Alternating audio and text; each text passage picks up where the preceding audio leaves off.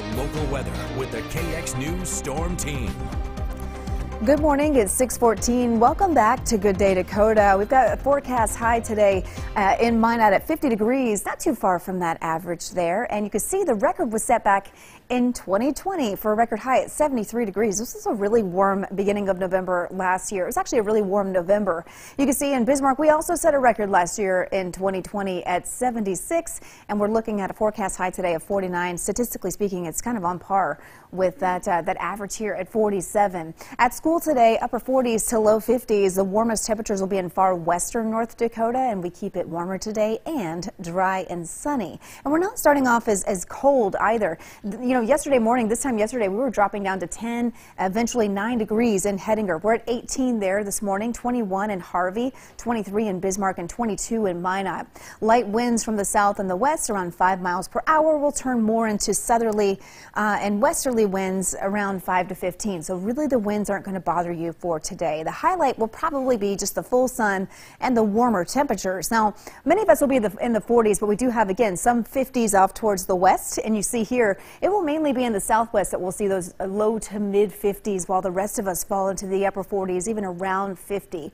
Excuse me, but a couple of headlines here for you to take away from this forecast. We've got a dry day today and into Thursday. Probably seeing a slight chance for some rain on Friday. That's going to be with the passing of a front. And also a warm weekend is in store for us with possibly a cool down towards the end of next week. But right now we don't have much to speak of when it comes to cloud cover or even rain. Nothing is on the radar, rain or snow. And you see that's going to be the case for the rest of the day. This is 3 p.m. this afternoon. We keep that full sun and warming temperatures. On Thursday, still mostly sunny, but pulling in just a few high clouds. I still think we'll see a lot of sunshine though. Highs will be in fact, even warmer for tomorrow. It's on Friday. We'll have this warm front that moves through that could bring us a chance for just a quick shower.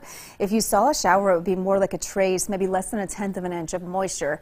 And your forecast highs on Thursday with that sunshine are in the 50s and some low 60s. We keep with the 50s to around 60 on Friday as well. So we're looking at a really comfortable forecast here. And Dickinson, over the next 3 days, you've got temperatures really warming up above average, really heading towards Thursday and into Friday. We'll carry that warmth into the weekend. Friday will probably be a little bit of a breezy day for most, around 60 on Thursday and Friday for Williston. And then you see here for Minot over the next week, we've got a nice forecast, and we'll head into the weekend, of course, setting our clocks back on Saturday night, getting that extra hour of sleep. And then over the next week in Bismarck, we are looking at temperatures in the 50s and 60s. It's not until we get towards the end of next week that we'll probably start seeing another cool down. Right now, it's not an Arctic cool down or anything here. I don't want to scare you, but the ups and downs, do continue. You can't sustain 60s for long this time of year. Yeah, but to have it is just very nice. Get out this weekend, get some nice fall weather activities in. Absolutely, yeah. And an extra hour of sleep. That'll be wonderful. Hallelujah. Yeah. Thanks, Amber. Keep it with us here on Good Day Dakota. Still to come, Jim Nelson says that while he is retired,